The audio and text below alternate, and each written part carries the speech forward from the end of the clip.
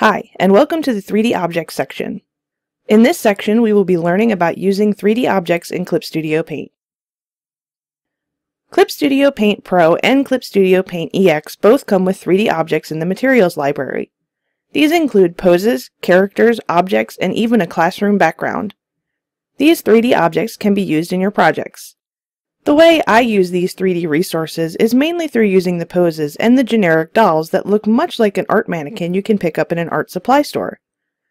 These 3D objects are great reference if you can't find a certain pose or don't have a live model to draw from. In this section, we're going to learn how to add the existing default 3D items onto a canvas from the materials library.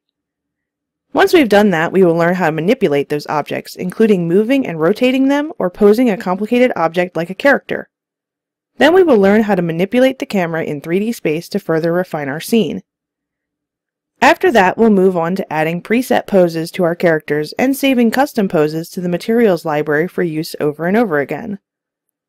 Then we will look at the character 3D models included with Clip Studio and learn how to customize them.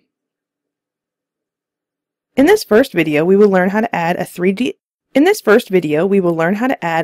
object from the materials library. Adding an object from the materials library is the first step in working with 3D objects in this program. Let's get started. To start off with in this section, you'll need an open canvas, of course. Again, as with other sections, the size and DPI don't really matter because we're just going to use this canvas to learn about this subject, and then we can apply it to our other comics and illustrations. To start off, you'll need to open the materials library. The materials library may be open in your Clip Studio Paint interface already, but hidden. You may see a bar like this with arrows facing to the left, if you are using the default Clip Studio Paint interface. Click on the arrows to open the materials library, like this. If you can't find the materials library, go to Window, Material, and then Material 3D. This will navigate directly to the 3D category in the materials library. If you opened the materials library by clicking on the arrows in the interface, just open the 3D folder. Clicking on the 3D folder brings up every material file under this category.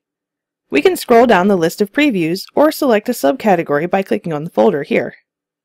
Let's select the character category and click on the Schoolgirl B02 character. When selected, the material will be highlighted.